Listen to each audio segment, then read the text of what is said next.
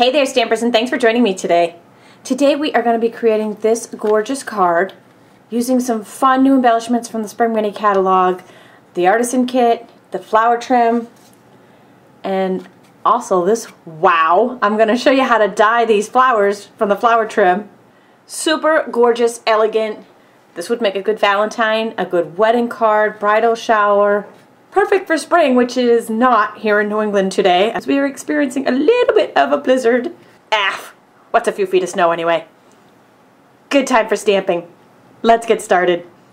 Alright, so what I've got laid out to show you here are these gorgeous pieces that are in this Artisan's embellishment kit. They are fabulous. They work great together or apart. We're going to take some of this gorgeous lace for our background. And although it does come with these fun flowers that are absolutely beautiful, I'll use the flower trim. Look at this. There's like 100 of these little puppies on here. It goes forever. We'll be using these guys today. We'll start with our card assembly, and I'm gonna wrap some of this lace right around a crumb cake panel. The dimensions are at my blog. You can type in this URL, or you can click the link in the description below and go right to the project page with all of the supplies, dimensions, and everything else you need to make this project. I'm just putting snail adhesive right on the back of this lace. And we'll stick that right in the front of our crumb cake panel and tuck the edges underneath. If they're a little ornery, just put a little snail on the edge there. That'll learn ya. Then some snail adhesive, we'll put that on a very vanilla panel. I've got 4 Stampin' Dimensionals on the back of this panel just to make it pop on our card. For our leaves, I'm taking the Blossom Punch and I'm taking this long skinny one. And I'm just sliding a strip of cardstock in there just to get that one particular leaf. Get 2 of those. Then I'm going to take the pointed tip on the bone folder and just draw a line down the center of each. Then you'll be able to give it a little fold. I also use Stampin' Dimensionals on these guys to put them down. I keep positioning them in different places.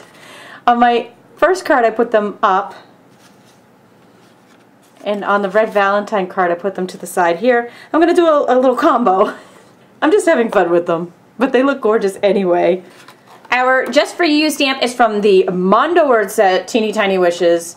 It may be called teeny tiny, but only because they're teeny tiny words. Not because the set's teeny tiny by any means. Every occasion's in there. You could even specifically make this Valentine's Day or on your wedding day, just to really personalize it. I'm taking some soft suede ink. I stamped the Just For You on a vanilla scrap. Next I'm using the Bitty Banners framelits, and I like this little curvy one. Okay, on the Big Shot I have the multi-purpose cutting platform on tab 2, which is closed. Slide in 1 cutting pad on top of that, then our cardstock, and then our Bitty frame banner. We'll line that up. When I'm lining that up, I wanted the words to be a little bit towards the end of the banner, so I can tuck this side underneath the flowers. And now I'm taking just a Post-it note, sticky side right here, sticking it right over there. That's going to hold this in place. Placing another cutting pad on top of our sandwich and cranking it through the Big Shot. And out pops our little banner. Perfect. I'm going to wait until our flowers are ready to stick this down. Speaking of our beautiful flowers, don't you just love this flower trim? So the flowers are all on this little netting, and we'll just cut off what we need here. Now for the one card I put them right on vanilla, and oh my gosh, it's just so gorgeous. But I'm going to show you how to dye these because I just think this is so cool. Now you can have them in all Stampin' Up! Colors to match the cardstock. The quickest, easiest way to do it is using a Stampin' marker and actually just coloring them in. It does work really nice and it gives you a really pretty look. It's not quite as messy as what we're going to do, but what I really wanted on this card was a rich, deep, dark color. So I'm going to show you how to get that. Step 1, so this doesn't look like a CSI crime scene, I am using a latex glove. I've just put some drops of our Real Red Classic ink pad refill into just a top of a brad container. Now, I've seen this done where you just mix the refill with water, and that looks really nice too, but it's just not as rich as the full-on re-inker. That's the color we're going to get here. Once that's soaked all in, I'm just going to put a couple more drops right smack dab on top. I don't know if the camera can even pick up how beautiful this coloring is. Now we're going to enter a little paper towel here and just pat that excess off. Okay, anybody coming into this video at this moment is probably like, oh my gosh, we are not performing surgery. It really is a beautiful crafting technique. See? It is so worth the look this gives you, and it really isn't as bad as a crime scene on Dexter. You can let this dry, you can put this aside and let it dry, or you can use your heat tool to speed it along, which I'm gonna do right now.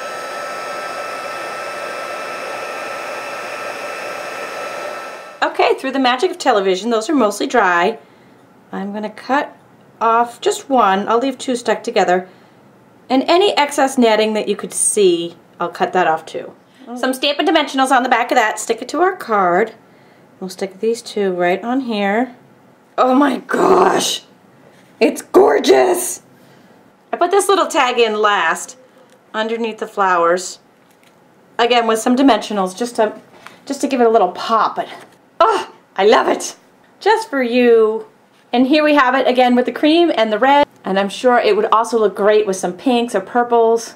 Just a simple, gorgeous, elegant card for just about any occasion. Again, all of these supplies are available in my online store through this URL or click in the description below.